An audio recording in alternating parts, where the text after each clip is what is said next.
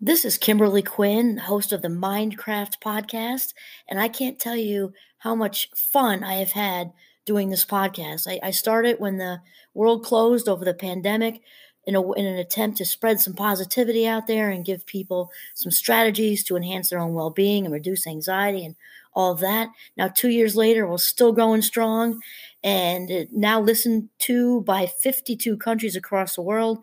And I've even helped some of my students get going with their own podcasts. It's super easy to do. And I'll tell you, if you haven't heard about Anchor by Spotify, it is the easiest way to make a podcast with everything you need all in one place. I'll just explain for you. Anchor has tools that allow you to record and edit your podcast right from your phone or computer.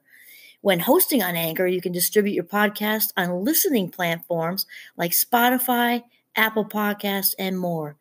It's everything you need to make a podcast in one place. And best of all, Anchor is totally free. Download the Anchor app or go to anchor.fm to get started. It is a ball. Start today. Greetings, Mindcrafters, and I am just so excited that it's December. I love this month. I'm a winter person, and it's just so deep and contemplative. And anyway, I forgot if I said my name is Kimberly Quinn, and I'm thrilled to be here and have this Mindcraft conversation. And today's topic is, I'm feeling it today. I'm telling you, listeners, seasonal soulcraft. Seasonal soulcraft, because I realize I have listeners all across the United States and world, and thank you so much for tuning in with us here. In northern Vermont, however, it is a beautiful champagne snow. Actually, we have a nor'easter coming, but right now it's beautiful champagne snow. And it's just deep and cozy, and I've got the golden retriever here and her fire going in the fireplace. And so this is the greatest stage for this chat. And so my inspiration is from the amazing Sarah Von Brednick. I'm kind of stuck on her right now. Not stuck on her, inspired by her right now. With her book Simple Abundance. I love it so much. So this whole topic of seasonal soulcraft, I think, is obviously deeply spiritual. And Sarah starts out with a quote by Henry David Thoreau, a total fave of mine. And he says, in regarding to seasonal soulcraft, live each season as it passes. Breathe air, drink the drink, taste the fruit, and resign yourself to the influence of each. Let them be your only diet, drink, and botanical medicines. I love that. It's just, he's like the ultimate mindfulness guy, right? Living in the woods, living the dream, living life, having life by the ass, the whole thing. And I don't know, it just, winter, again, I'm a winter person. And also, I also love November. November is very contemplative and reflective as well, and just kind of a foreshadowing of what's to come with winter. And so Sarah starts out by saying, the winter air outside is thin and bracing, sharp, frigid, icy, stinging. We do not saunter. The pace of our steps is quick, mirroring on the outside the accelerated forward motion within as holiday preparations take center stage. Once we close the door, the winter air is warm, heavy, and aromatic, wood burning, fresh evergreens, spicy cinnamon, and ginger. Breathe in deeply the fragrance of contentment. And of course, spirituality rolls through all the seasons, 365 days a year plus leap year. It's just for me, I think late fall, and there's something about late fall and then right through December that's just so deeply spiritual. Maybe it's the solstice, energy change. If any of you have listened to George Winston, I feel like from November through December, it's just like, I feel like I'm living a George Winston CD. It's just the music, and it just moves my spirit. It's deeply reflective, which I guess would be contemplative, and it's just something in the air. And then, so Sarah keeps us going with, she says, in the winter, we live in anticipation. That's the truth, huh? Friends come in from the cold to be embraced by the convivial chaos of our family's annual holiday open house. All year long, I dream about your homemade eggnog, a guest confides, as soul gifts are exchanged, heartfelt compliments, and a cup of cheer. In the kitchen, frothy hot wassail, I hope I'm saying that right, which is spiced cider and dark English ale. Sounds interesting. is ladled into cups, ransoming hands and hearts from winter's chill. The dining room table groans good naturedly from the bounty of abundance. Roast turkey, baked ham, cheeses, fresh breads. Children of all ages crowd around seasonal sweets and winter's fruits, candy canes and sugar plums, pumpkin pies and sorry, pumpkin, mince, and apple pies. And of course, I've done several episodes recently, the past week or two, on how the holidays are such a mix. It's not to be a Debbie Downer because anyone who knows me knows what an incurable optimist I am. It's just I'm also an authenticator and a validator, and not everybody has a Christmas open house and a loving family, and not everybody even has someplace to go necessarily. There are people who don't even have one person in this whole world, and I think it's just important to acknowledge that and not pretend that it's all eggnog and Christmas cookies, and it's also important to also acknowledge the other end of it, like what I just read from Sarah von Brednek with the wonderful open house. So it's a big mix, and we're talking about seasonal soul craft, and that needs to be so individualized. If you've got some family members, and then there's the whole middle, right? It's not like on one end there's this like airbrushed picture of there's no such thing as a perfect family, but surrounding a dining room table and everything's beautiful and beautiful food and abundance everywhere. And then the other side is somebody on the street with without a home and without people in their lives, and there's a whole middle where there's you might have some people in your lives, and you might have some who are toxic. And you know what, I don't want to get into my whole backstory here. I just for validation purposes, some of the reason I've chosen to share my backstory is because I think because it's validating. Because I lived in the suburbs of New York, as you know, about an hour out of Manhattan, in a very regular, 3-bedroom uh, ranch, I guess it would be, very modest home in a neighborhood that was a lot of fun on Halloween. But I think often dysfunction is not seen or noticed as much from the outside looking in when you are in quote unquote a regular family. You got the two kids, I just a sister. There's a mother and a father in the house, and you got the one good car, the one used car, and people just don't think anything's going on. There tends to be more of a focus on more overt situations that often stereotypically often follow certain demographics and certain income levels and certain neighborhoods and things like that. When in reality, addiction, which I grew up certainly knows, is an equal opportunity employer, put it that way. Both parents with addiction issues and mental illness rampant in the house. And, anybody who grows up with that kind of dysfunction, especially with addiction, but I think even without addiction, you breathe shame, like you breathe oxygen, right? And, shame is the spiritual and emotional equivalent of drinking turpentine for breakfast. And so that's just important to say that, I think, because we've got like I'm thinking the Home Alone movie, the house there. My husband loves that house actually.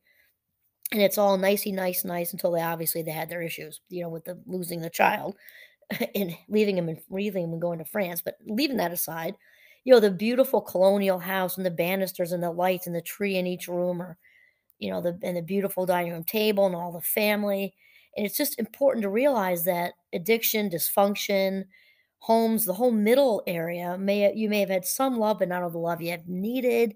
Ba ba ba ba ba. So we're talking about soul crafting. I'm talking about being all inclusive. You could be, a person who grew up in the 1%, and were completely emotionally deprived and love starved.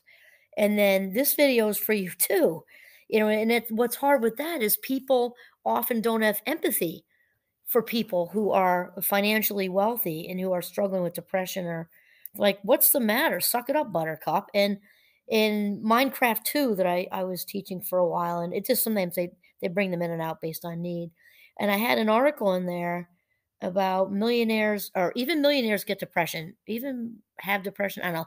I'm not looking at it, so I might have paraphrased it a bit, and I'm not quoting it exactly, but to me, depression's depression. And if somebody is in despair, which the next step is often taking your life, that's worth focusing on and paying attention to. So the idea here with Soulcraft is to include everybody, to include the person on the street who doesn't have anyone, the person who is in, middle America, who's there's all kinds of stuff going on behind their closed doors that nobody can see or notice.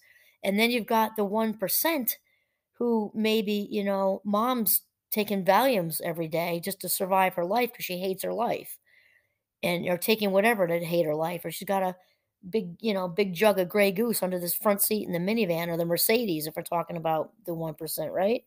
And she's still dying a slow death. It all matters. And so I took a little detour there on purpose. And then there's all the positive stuff, right? There's all the winter fruits and candy canes and sugar plums and all the Christmas specials and all of that. And then Sarah says, souls, sip and savor. Take thine ease, eat, drink, and be merry in the season of joy. And so, what we're saying with including everybody, that needs to be crafted in the way that's realistic for your life, right? Realistic for your soul craft, and do something good for yourself on Christmas Day, on Hanukkah, on the day before Christmas, whatever day it is. If it's just hard for you, you're walking, maybe you live in an urban area, and you're just overwhelmed by social comparison because you can't help it. You're sitting on Fifth Avenue, New York, and Gucci bags are walking back and forth and back and forth, and it's hard not to notice that. People getting out of limos to go to Broadway shows and things like that. So it means to do your very best to not do that, do your very best, and to soul craft something that's for you, that's realistic. If that's, a cup of hot cocoa that's fancy, if that's taking time out for yourself, if it's a nice walk away from everything, if it's just indulging in a book, if it's spending, 2 hours with a friend and going to get a burger, anything, whatever works to really love and take care of yourself during the holiday season. And then Sarah says the most ancient spiritual wisdom was centered around the predictable shifts in seasonal energies. I think we were just saying that, right? Like me walking around feeling like I'm residing in George Winston's CD. Rituals revolved around sowing, reaping, and the cycles of light and darkness. Joan Borysenko, the respected scientist, gifted therapist, and unabashed mystic, reminds us in her tiny contemplative jewel, this is her little book, pocket full of miracles, prayers, meditations, and affirmations to nurture your spirit every day of the year. The seasonal rhythms correlate with our bodily rhythms. Our dream life and our inner life grow more insistent in the winter darkness. The old year is put to bed, one's business is finished, and the harvest of spiritual maturity is reaped as wisdom and forgiveness. I love that. I think it's Oprah who says wounds to wisdom. And what it comes down to is nurturing ourselves. And the only way we can get to that place, which I've said in loads of videos, is to come into this place of knowing our own value. We have to know our value in order to feel like we deserve to be treated well, and to treat ourselves well, and to attract other people treating us well. Not, I don't mean attract as romantic. It can be that too. But I mean attract anybody, the person who bumps into you in the grocery store. We attract kindness, and we attract more kindness, more goodness, more positivity when we know our own value, because we put it out there that we expect it. We expect it. We don't say it. We just exude it. It leaks out of our pores like sweat after you run a race. You're just sort of sweating self-value.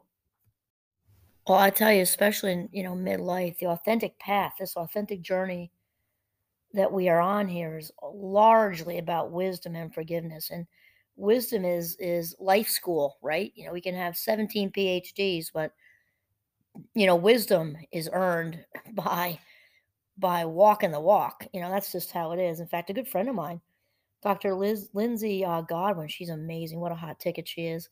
She just did a great Psychology Today article, by the way, and it's about experiential intelligence. We talk about the IQ and also emotional intelligence, and I'm just putting this out there because it's relative to what we're talking about. And now, we're sort of giving credit. Like, who are we to give credit to anybody? I don't mean it like that. I get not acknowledging. That's what I'm saying. acknowledging the experiential intelligence that we acquire through our life experiences. So basically, the PhD in life is what her article's about. So that's Dr. Lindsay Godwin, Psychology Today. All right, so then Sarah continues. For centuries, Eastern healers, particularly practitioners of Chinese medicine, have taken into consideration the impact the seasons have on our bodies, minds, and souls. But the symbiotic relationship between human beings and nature has virtually been ignored by Western medicine until recently. Okay, and then she says, I really like that. Now, physicians acknowledge that some people suffer from a deep depression in the winter because they're extremely sensitive to darkness. Light therapy restores their subtle energies to a healthier balance. I'll tell you, I know for a fact I've seen this where I teach at the wonderful Champlain College, that because my students are super vocal. We've got students who are unique, I guess is the best way to say it. They really they dance to their own dance to their own beat, totally. And they're super open about, during class, the darkness is really, granted, we're in Northern Vermont, the light, the darkness is really tough for me, seasonal affective stuff. And sometimes they're not even diagnosed, but they'll say to me, I'm sorry, this took me a little longer. I dipped into a slump, like end of February or March or something like that. And we talk about strategies to prevent that, which is mainly to embrace the winter, honestly. But the point is that we are aware of it and sensitive to it and flexible with it because it's real. It's definitely real. And then Sarah goes on to say, learning the soul craft of seasonal healing can bring new depth to our journey toward wholeness. In the natural world, winter is the season of rest, restoration, and reflection.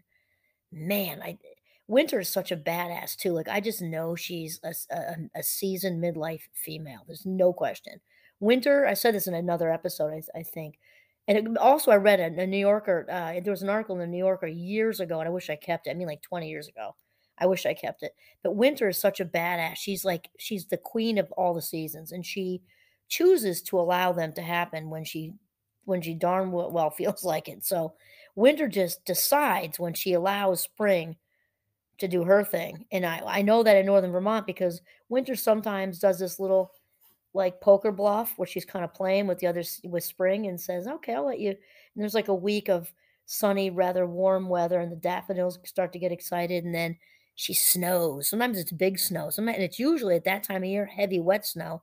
And their sad little daffodil heads are just sort of kowtowing to Winter as the mama mob boss that she is. So, where was I going with that? Hold on. All right, I got it now. I lost my train. I got wrapped up in Winter being a badass. So, I mean, the wholeness, in the natural world, winter's a season of rest, restoration, reflection. I was just out this morning with little Giovanni in the woods in a nor'easter. It was like had a little dip in it, and it's coming back again in a couple of hours. But it was absolutely intoxicating. What a winter wonderland! It was just beautiful champagne snow, which then got heavier and heavier and heavier. So we went into the woods a little more because I was making a video, and the brook and the snow, and it's just so white and so clean and so fresh, and it just feels new. And the newness around me had me feeling new on the inside. I mean, it's all metaphorical, but it's also when I was out in the woods, it wasn't just metaphorical, it was real. I mean, it feels restful, restorative, and rejuvenating. There's just no question. It's so reflective. And then Sarah says, there's not much of that going on this week. She's talking about the holidays. But after the holidays are behind us, well, it is for me because I'm not letting the holidays take over. And I'm not trying to be that person on a soapbox. I'm just walking the talk. I disappeared this morning in a nor'easter to step out of the holiday current. Okay, continuing now. And then she said, but after the holidays are behind us, consider how you spend whatever time you have at your personal disposal. And if you have as little as I think you do, reflect on how you can change that for next year. Oh my gosh. I'm reading this now, but I actually did a thing on this morning without even reading this. Because there is no law that says we have to get swept up in the holiday current like a piece of driftwood. You know, we can step off of that escalator. We can step out of the current of the fast-moving brook and just know we can slow it down. It doesn't have to be a screeching halt. We can slow it down by choice. unplug the drug, which I mean, the cell phone. Or physically get out of Dodge, head for the woods. If you're in a big city, head for whatever the equivalent of Central Park is in your city. If worst case scenario, or last, resort, dive into a bathroom. No one's going to bother you there, and just step out of the current. So then she winds it up with saying, the 12th century German mystic Hildegard of Bingen, I hope I said that right, suggests a simple way for us to begin exploring the richness of seasonal soulcraft. Here we go. Glance at the sun, see the moon and the stars, gaze at the beauty of earth greenings. Now think. I love that. So I wish you all a season of soul crafting. This is Kimberly Quinn signing off from the beautiful northern Vermont in a nor'easter, and it is beautiful. Have a mindful day.